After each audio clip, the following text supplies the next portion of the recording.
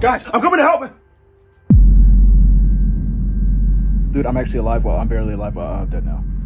You.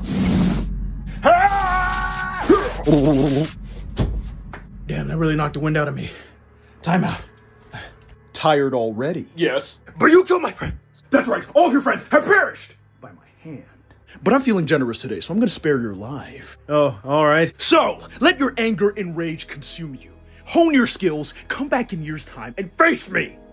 I'll be waiting. I'm leaving now. But mark my words, I will kill you. But wait! What's your name, young child? My name is Maximus Samson Jr., and you'll do well to remember that. Nice name. Wait, Maximus? Wait! Huh? What? Young blood.